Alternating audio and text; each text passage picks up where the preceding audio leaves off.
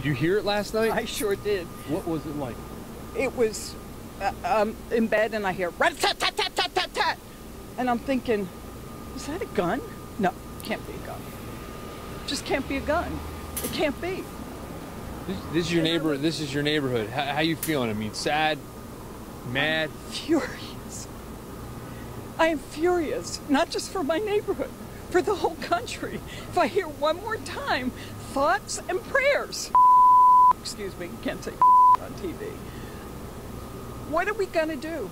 We're so politically divided. She's right. You want to disagree about the economy or, you know, I don't know, immigration, whatever, fine. We cannot disagree about this. No. Mm-mm. We have to do something. I don't care what your political leanings are. We can't continue to let people kill people. Mm-hmm. Most people who support the Second Amendment don't even know what it's about. They don't even know what it says. It's because we didn't have a standing army that you needed a well-regulated militia. And I certainly don't feel safe knowing that a whole bunch of good law-abiding citizens are packing, you know, or have AR-15s, including my brother. I can't even see him. I'd probably wring his neck. I just... Oh, I'm sorry, ma'am.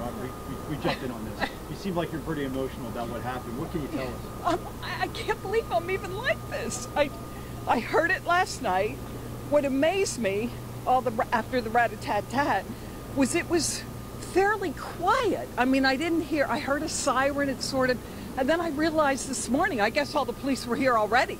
It's not like they had to send cars in from all over.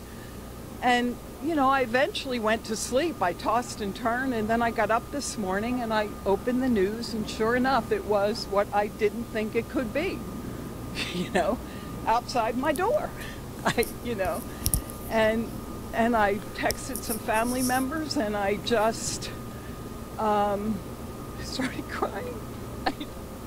And, you know, I'm retired and think, what's my purpose now? I think it's to fight this. There's a march on Saturday. We've got to get people out all over the country. We've got to get them to Washington. You know, think about 1963 and Martin Luther King's. It changed something. And I think if, you know, 1 million people descend on Washington, maybe this will change something. Maybe. Thanks. I don't...